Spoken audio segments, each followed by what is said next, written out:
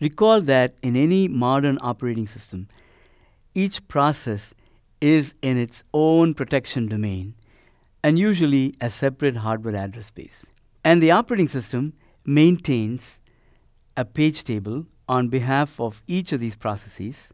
The page table is the operating system's data structure that holds the mapping between the virtual page numbers and the physical pages where those virtual pages are contained in the main memory of the hardware.